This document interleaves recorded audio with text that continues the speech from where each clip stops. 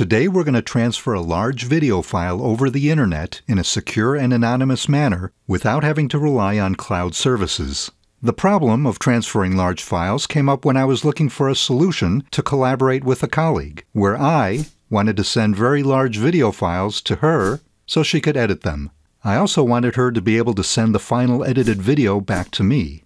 There are many cloud services, either free or paid, that can be used to transfer files over the internet, but there are limitations on how much you can transfer, especially for the free services. There's also the fact that they act as middlemen, so you're entrusting your files with them. The solution that I found works best actually gets rid of the middleman and allows you to make a direct connection in both directions to and from your recipient. The application itself is called OnionShare, which is free to download. For lack of a better term, I'll call myself the host and my colleague the guest.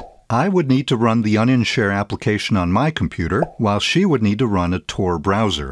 Now, you may be hesitant to install another browser for the express purpose of transferring files, but the Tor installer is only about 70 megabytes, and it's a small price to pay to be able to send and receive files of any size securely and anonymously, without having to rely on a third-party service. So let's start with my computer, the host, where I'm running Windows 10. I'll start a browser and enter onionshare.org in the address bar.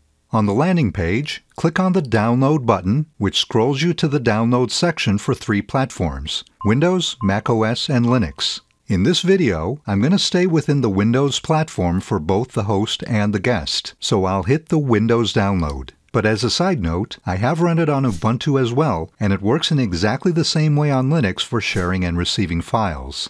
After it's been downloaded, I can navigate to my Downloads folder where I can double-click the installer. This launches the install wizard, which I'll initiate with the Next button. This process can take a minute, so I'll fast forward a bit to the end, where I'll click the Finish button. Let's now go to the Start menu and spin up the application, where it'll automatically attempt to connect to the Tor network. After connecting, you can see that the interface is easy to navigate, where we have extra large buttons for sharing files and receiving files, as well as for hosting a website and chatting anonymously. Since I'm trying to solve the problem of sharing large files in this tutorial, I'm only going to focus on the share and receive functionality. So let's start the process. Jumping over to File Explorer, I have a video file called roughdraft.mp4 that I'd like to send to my colleague so she can edit it. As you can see in the tooltip, it's roughly 6.5 gigabytes in size and 30 minutes in length. Returning to OnionShare, let's navigate to the Share Files section, where I'll simply drag and drop my video file in the box. Keep in mind that you can drag over multiple files, or even entire folders containing files if you want. And there's no size limit. You could conceivably send terabytes of data, though there is a downside to that which I'll talk about later on. I'll click on the green button labeled Start Sharing. What OnionShare will do now is attempt to compress the file or files that you've specified. This can take a while, so I'll put some chicken nuggets in the toaster oven and I'll be right back. Okay, I'm back. The file's now ready to share. You'll be presented with a link that you'll need to send to the recipient. So I'll just copy the link to my clipboard and then paste it into a message that I'll send to my colleague. So let's move over to her machine. She'll need the Tor browser, so let's launch a regular browser and type torproject.org in the address bar. Once it loads, we can click the Download Tor Browser button on the main page, where there will be installers for Windows, macOS, Linux, and Android. Once again, choose Windows since this is a Windows 10 machine. Once it finishes, let's open the download location, which happens to be the default Downloads folder on this machine. Double-click the file, which opens the installer, after which we'll hit OK to set the language. You'll notice that the destination folder defaults to the desktop and not in Program Files. So you may want to change this if you don't want icons cluttering your desktop.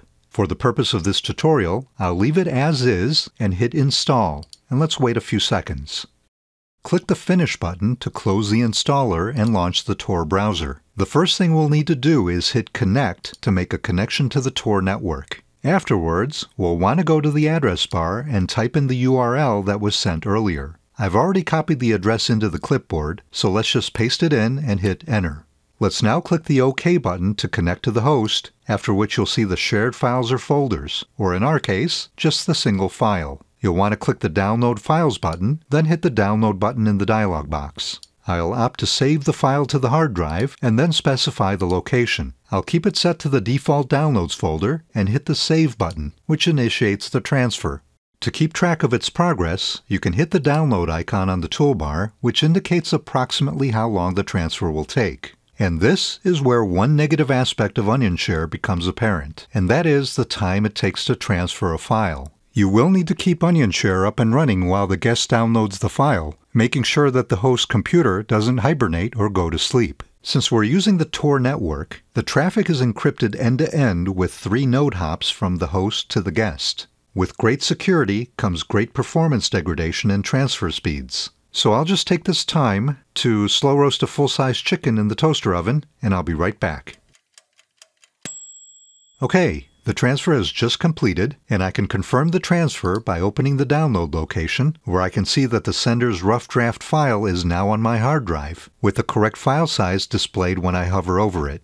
Meanwhile, on my host computer, we receive a notification that the file has successfully transferred. If I hit the Upload icon on the toolbar, I can see the statistics of how long it took to transfer the file. But now, what if my colleague has finished editing my file and wants to send it back to me? Let's go through the steps.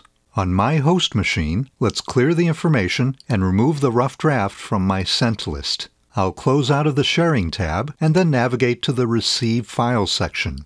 Here, you're just providing a repository for the guest to upload a file, so simply specify a folder location to where you want the file to be transferred. Hit the green button called Start Receive Mode, which will then give you another link that you can send to the guest. Let's copy it to the clipboard and then send the link to my colleague.